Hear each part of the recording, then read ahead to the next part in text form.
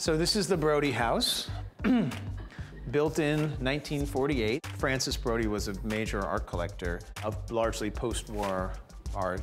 This is a new thing for me. I haven't owned many worldly possessions. In many ways, it's therapeutic because I spend all my time dealing with code. But this was the first place where we really made it our home. I know you are super involved in a lot of the detail here, the art.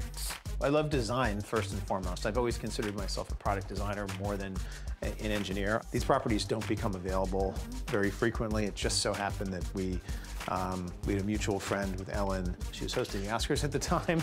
Her one piece of advice to me was, don't ever take on the renovation of a historic property while hosting the Oscars. Tell me about these pieces. Those are Ming Dynasty horses that are very, very old. I've gone from being the disruptor to being the Lord Grantham character on Downton Abbey, whose primary responsibility is to maintain, this house. Are you calling yourself Lord Parker? I mean, is that what's happening here, Lord Parker? No, no.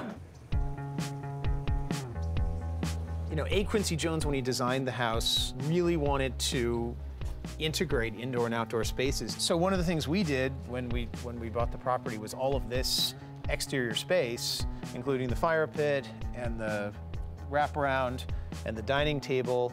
None of this actually existed. Those are the peacocks at the Playboy Mansion. Well, 2/3 of the property borders the Playboy Mansion. Hang on, you live next to the Playboy Mansion. Yeah, and we have a tunnel underneath that leads into the Playboy Mansion that they don't know about. Yeah. What's it like living next to the Playboy Mansion? It's actually completely normal. And when Winter turned 2, we had her birthday party at the Playboy Mansion, if you can believe it. Really?